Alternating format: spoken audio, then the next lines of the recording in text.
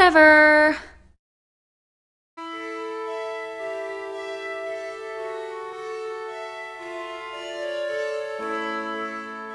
At the end of the 1950s, an art style emerged in England which used images from popular culture like magazines and TV.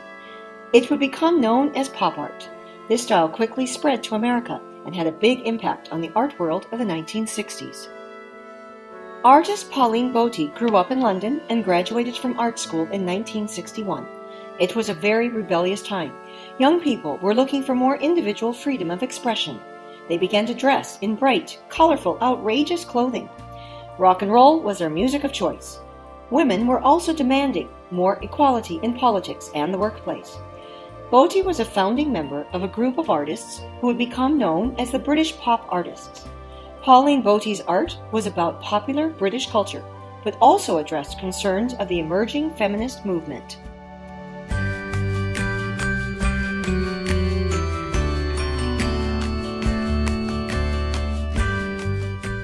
Before pop art emerged, the dominant art style was abstraction.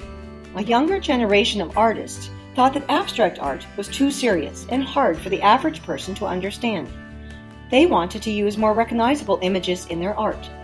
Andy Warhol was interested in the common things of a consumer society, so he used them in his paintings. He also thought Americans were obsessed with money, fame, and had a morbid fascination with death. Marilyn Monroe, whom Warhol painted many times, was the perfect subject for him. She was beautiful, a movie star, and died a tragic death.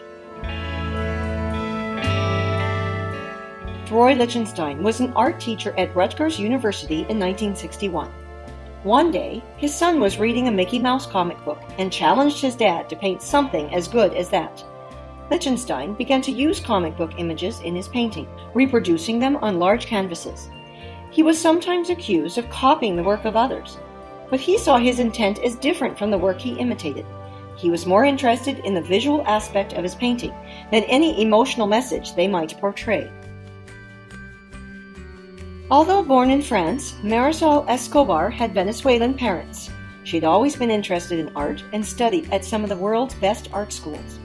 While living in New York City, she was friends with some of the other pop artists and even appeared in 2 of Andy Warhol's films. Marisol, as she's generally known, was influenced by folk art and the feminist movement developing in the 1960s. She would use many different materials in her sculptures, but they were almost always groups of people, often families. Her art questioned the traditional gender roles of women. Klaus Oldenburg was an early member of the pop artists. In 1957, he began experimenting with making soft sculpture, which his wife would sew for him. He opened his own store in New York City, where he displayed and sold his papier-mâché versions of everyday objects. Eventually, he began to make large-scale public sculptures of common, everyday things, which brought a sense of humor and wit to many cities in the U.S. Although there were many other artists who fit the pop art category, these artists were some of the most influential artists of this period.